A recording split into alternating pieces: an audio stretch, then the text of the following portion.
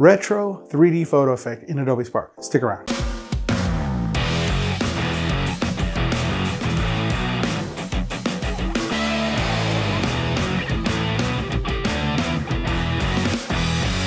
Hello everyone and welcome to my channel. My name is Claudio. So glad that you're here. If you are visiting for the first time, thank you for stopping by. And if you're coming back, thank you as well. Today we're talking about how to create this retro 3D photo effect look in Adobe Spark. Normally you use something like Photoshop to do this. I think anyone can do this using Adobe Spark. So let's go ahead and dive right in. Here I am at spark.adobe.com. I'm going to start a new project. Click on the blue plus sign and go to custom size graphic and just go with the default here.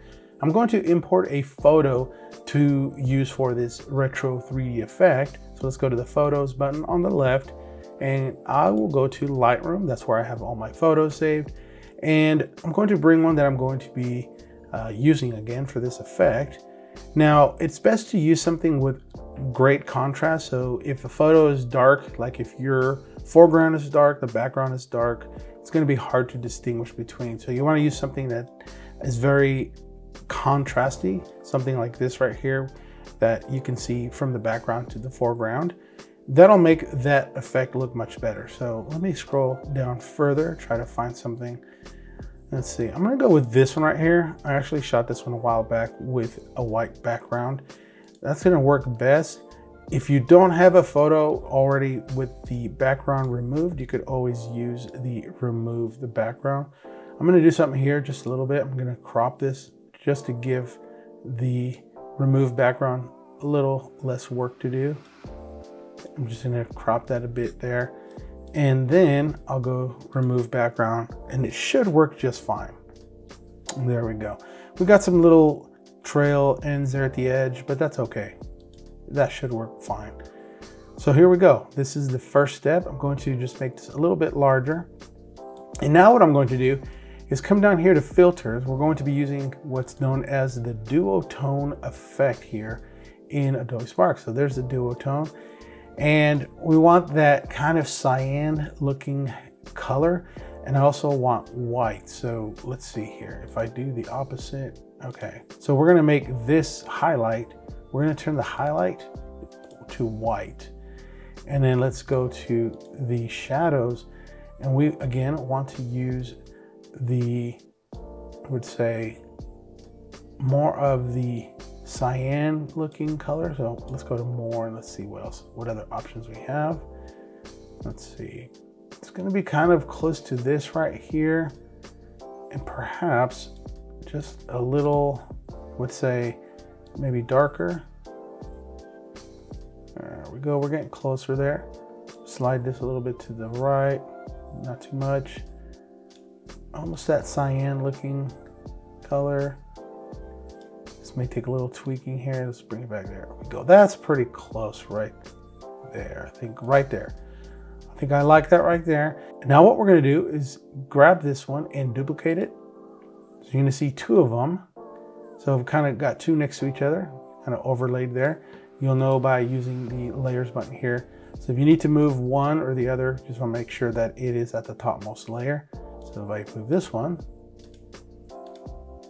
now I can move that one. So now what I'll do is come back over here to the filters. We're going to scroll down and now we have the shadows color. Initially, again, was that cyan looking color. Now we want to go and bump that up to kind of the magenta-ish color. I kind of like that right there. Looks pretty cool there. All right, maybe just a tad bit. There we go.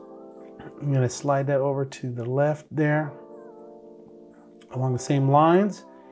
All right, we're almost done here. It's actually not gonna take too long to get this done.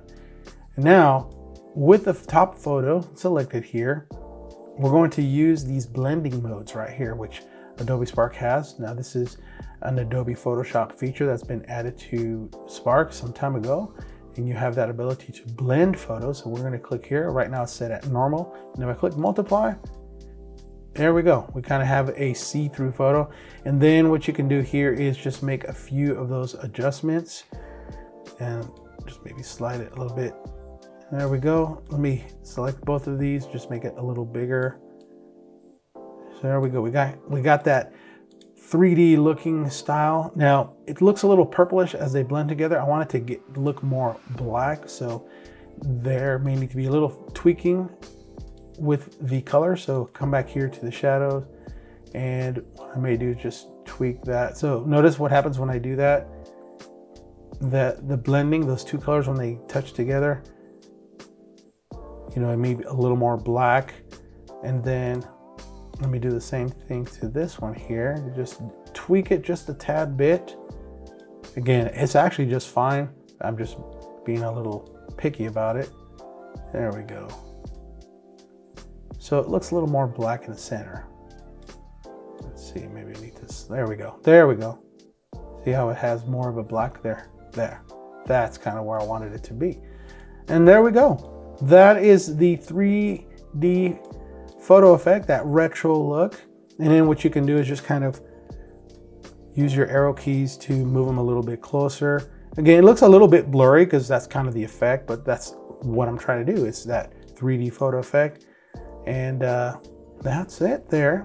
Not too hard to do. We named this project 3D photo effect. And that's how to create the 3D photo effect in Adobe Spark. So now it's your turn to create one. Please do tag me if you post it on social, or go ahead and drop it into the comments below. Speaking of comments, if you have any questions or comments, drop them in there. Don't forget to subscribe, like, click the bell to be notified for future videos, and please do share this video with others. Thank you once again for stopping by, and as always, be good to one another. Peace.